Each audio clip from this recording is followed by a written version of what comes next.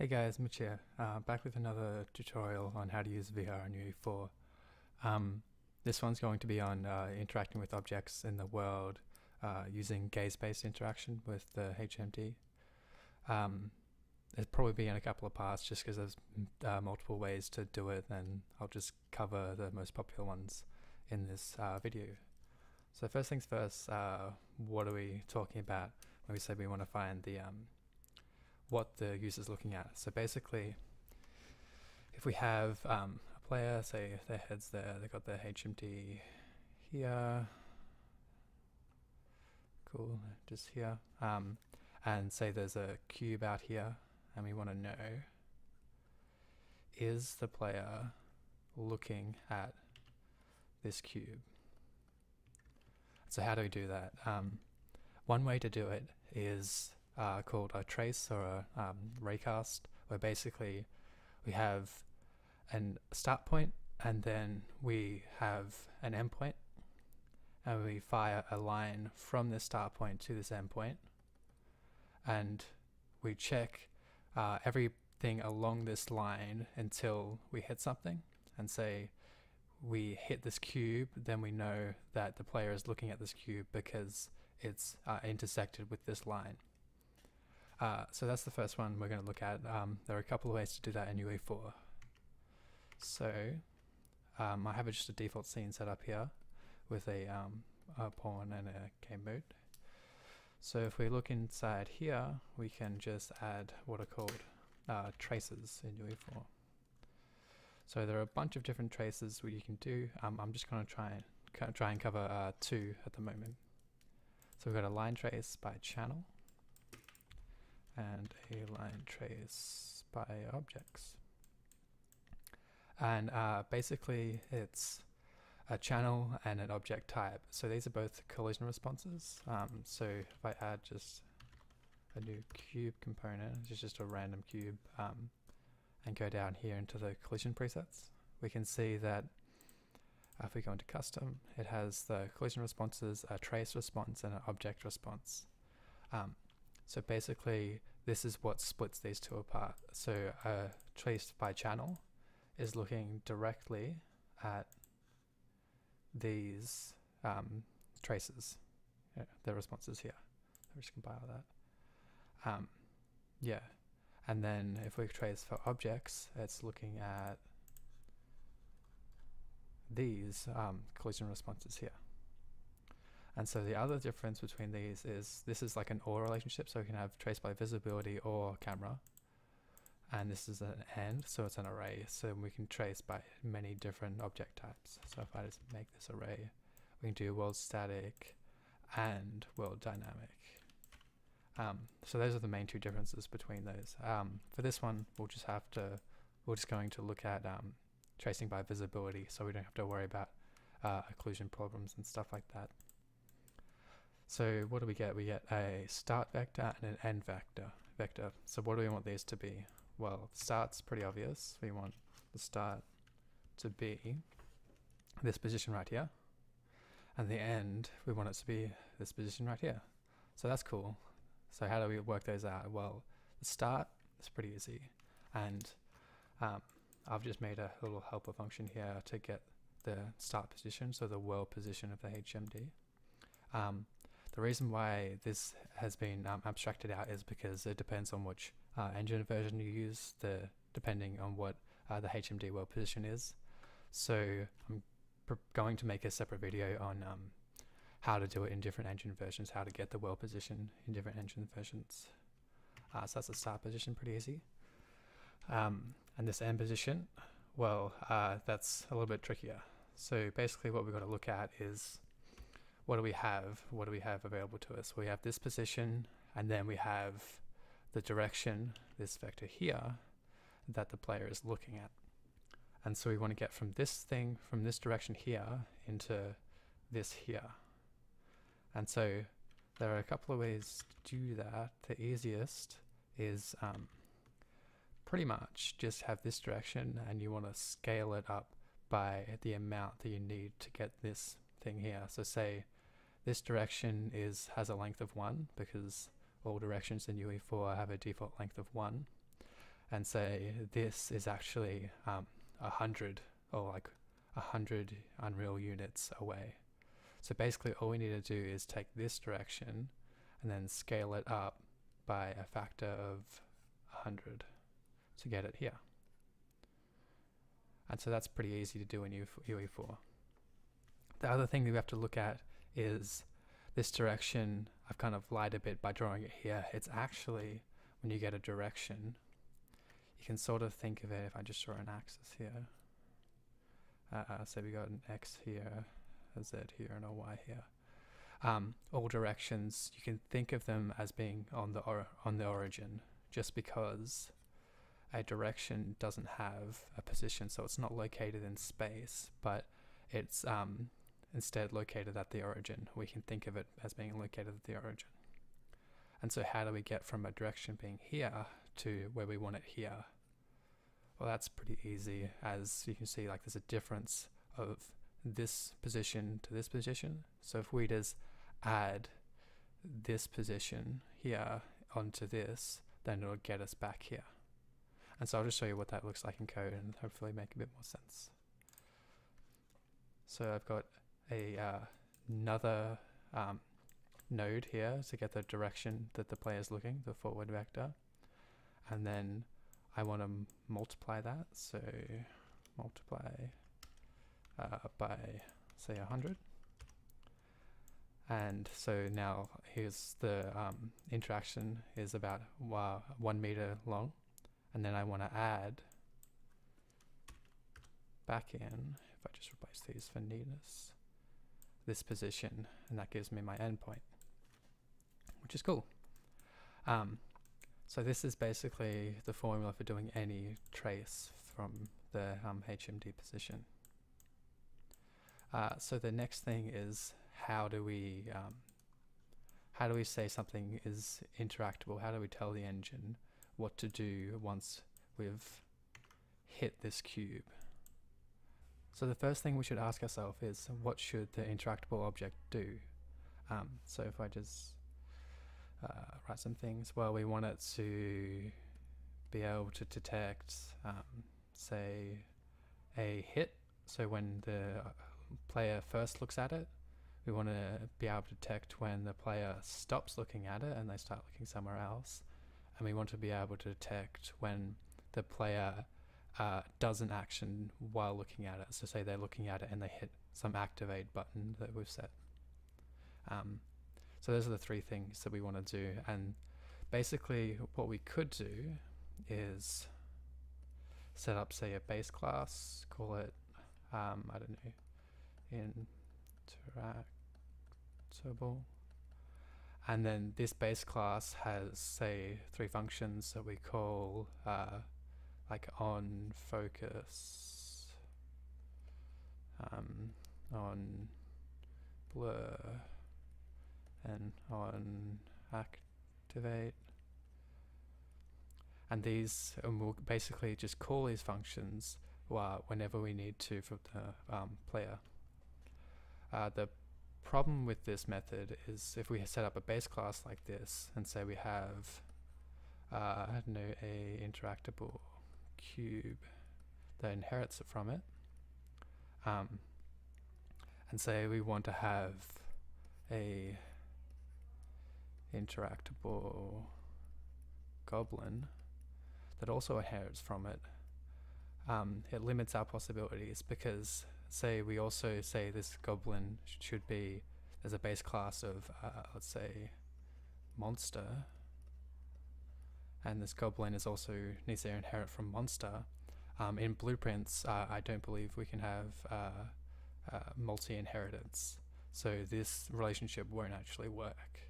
So how you work around this, and how Java and other programming languages that don't support multiple inheritance work around this, is through an interface. And interfaces is basically, if we get this, and instead of it being a class, it is in fact an interface. And basically an interface means it's a class, but we promise, or we can't put any variables, just methods in there. So luckily, this is pretty much already an interface already. So it's got it's a perfect solution for us. And that means this goblin can inherit from monster, but then it can have an interface of interactable. And so this relationship now works. So how do we set that up in UE4? If we scroll back, and if we look at it here, and go back and just go right click anywhere in the content browser, blueprints. I'm not sure if you can see that. I'll just try and move it up a bit. Still doesn't help me that much. Anyway, blueprint interface. I don't know if you could see that, but it's under the blueprints tab. So here we've got a new interface now. I'm just going to call that interactable interface here. I'm just going to set up the functions that we had a look at before. So we want a on blur,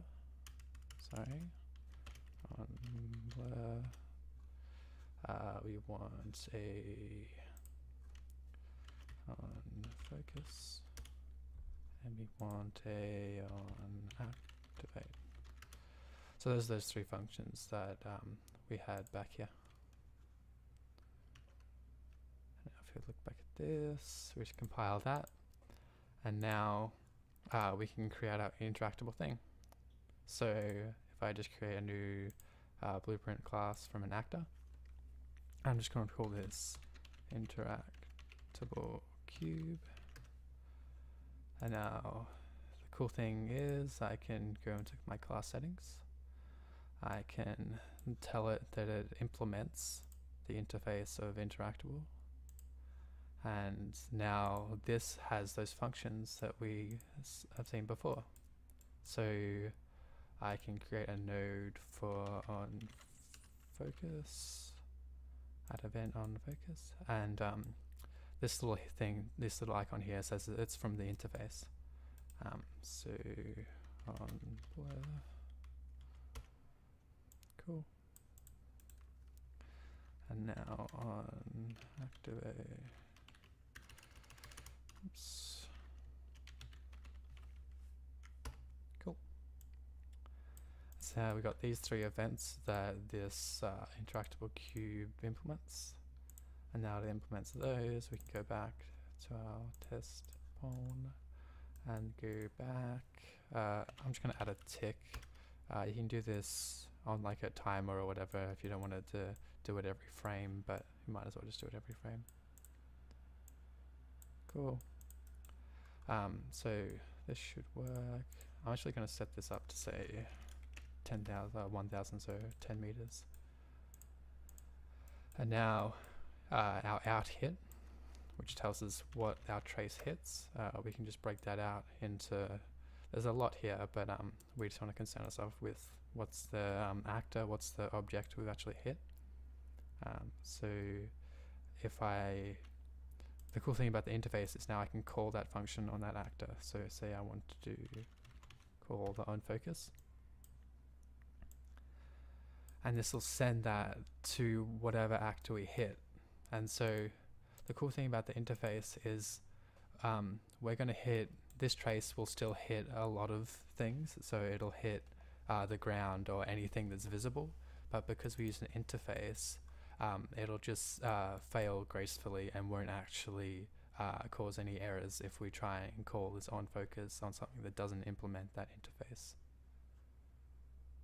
Okay, so if we go back, and it's interactable cube, we should actually probably make it a cube.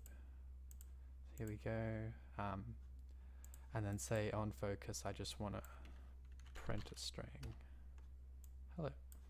Cool. I'm just going to chuck this in the world about here. Now we should be able to hit play and see it work.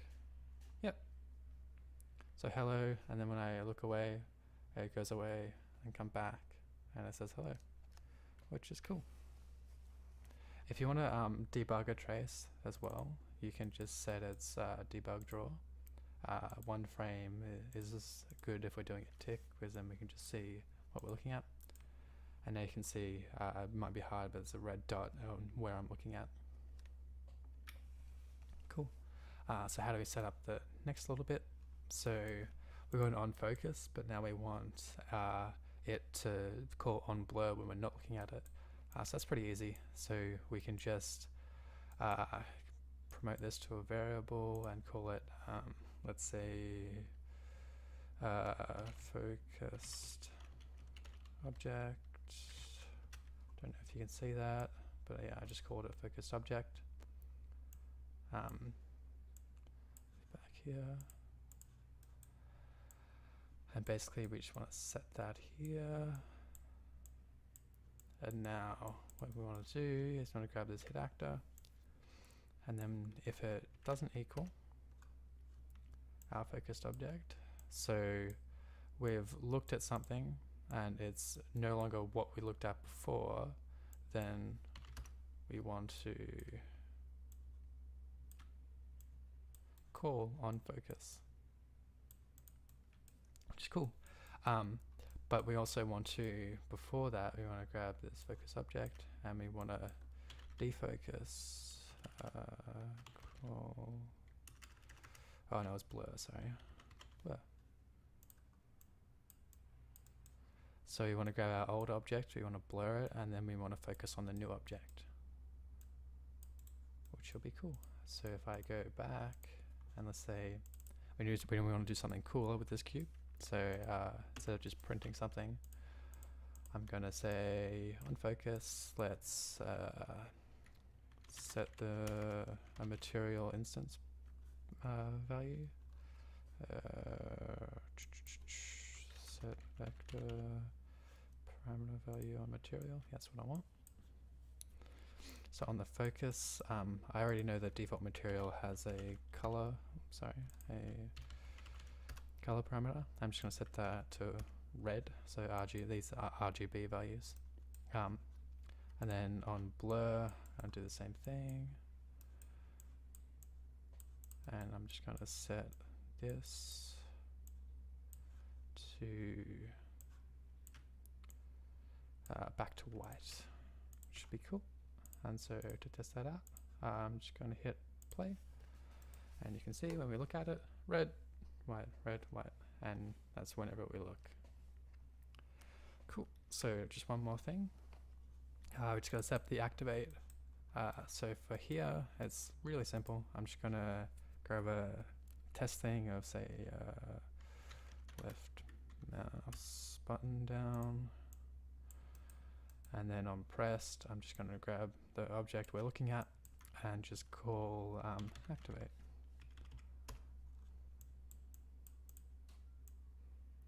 Easy done. And to visualize that in the cube, I'm just going to grab this two nodes again. Just going to duplicate them, and you can do whatever you want here. The color is just an easy visual representation. I'm just going to grab a random unit vector, so a random color basically. And so if I play again, we can see red, white, so focus, blur, then activate will create a random color for the cube. Cool. Seems to be all good. So this is the first video on the traces. The next video will be on using the dot product for sort of a assisted activation. It's pretty cool. It's more math heavy, so we'll see how that goes. I'm going to put these source files up for download if you want to just grab them and not really follow along. But yeah, that's this one. Thanks for watching.